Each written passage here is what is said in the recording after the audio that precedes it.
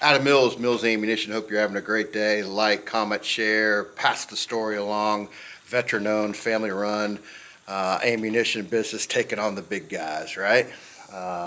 So we're at the range today. So I've got several videos coming out about felt recoil energy and perceived recoil. Those are two different things, and we'll get into that. Part of something that you can do to manage felt or perceived recoil is with springs. This is a Ruger SR9C. We're shooting outdoors today, and one of the advantages, there's many advantages about shooting outdoors. One of the advantages of shooting outdoors is you can actually see where your cases are ejecting to.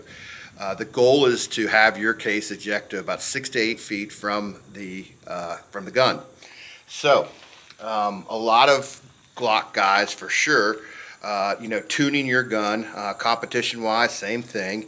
Tuning your gun is a big thing. So this Ruger SR9C comes with a 16-pound spring. The nice folks at Galloway Precision make replacement springs or different springs, right? So this is an 18-pounder and this is a 14-pounder.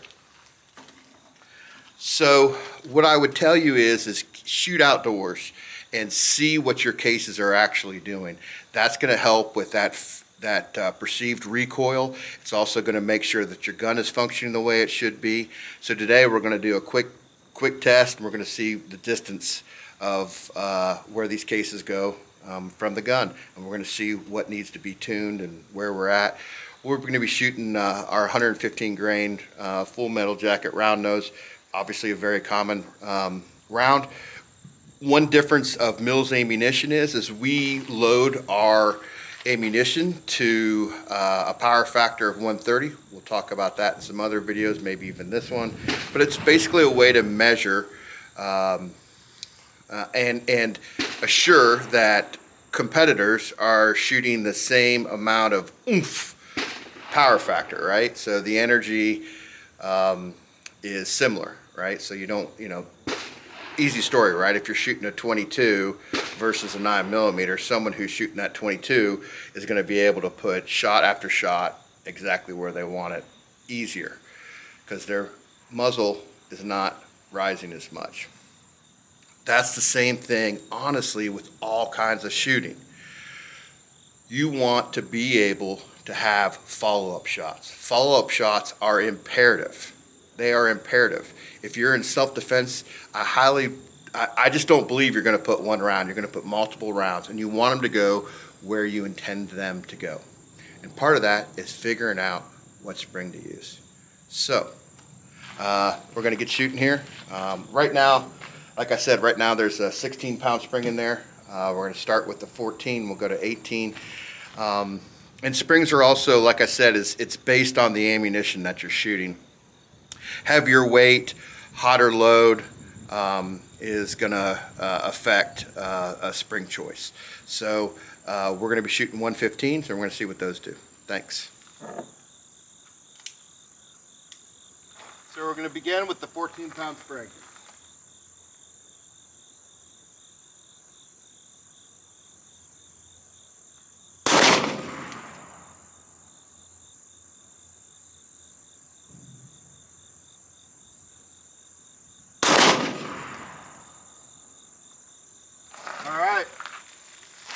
Those suckers got away pretty good.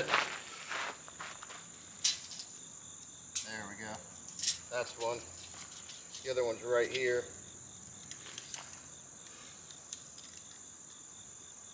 So that's pretty far.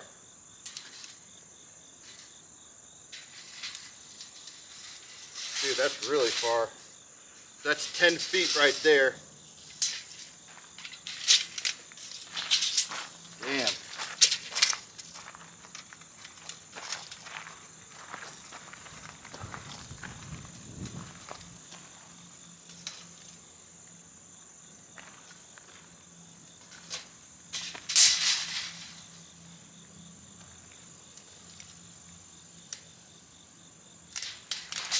So that was 12 feet. So let's change the spring and see what we get.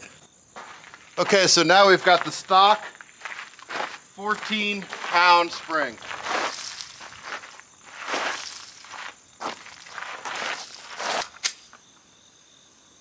And we'll see where this sucker goes.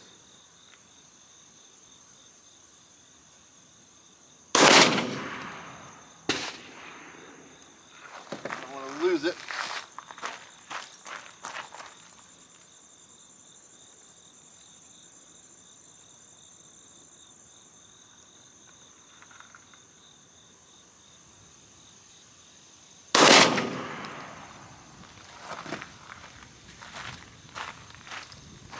I got them both. Okay, cool. Yep. Here we are. So our goal is to get from 6 to 8 feet. That's 8 foot.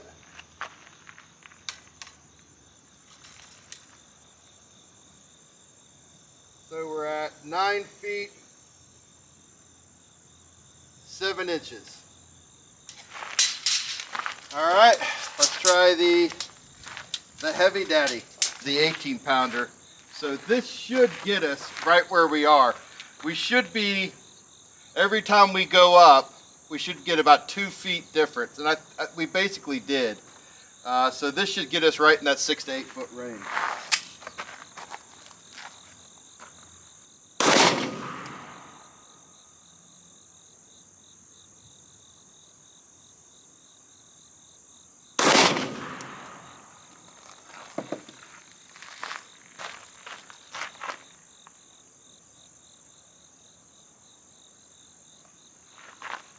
I believe that did the trick.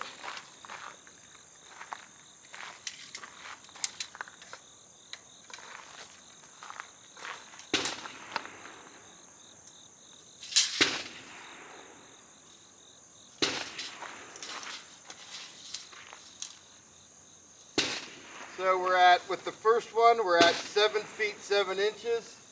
So it did take about 2 feet off.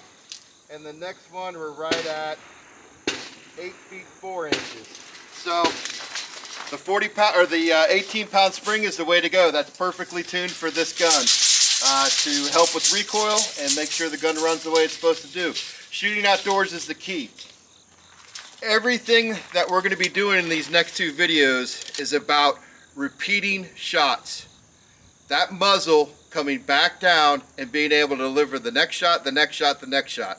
People spend thousands of dollars on Atlas Gunworks, Staccatos, guns like that that are weighted.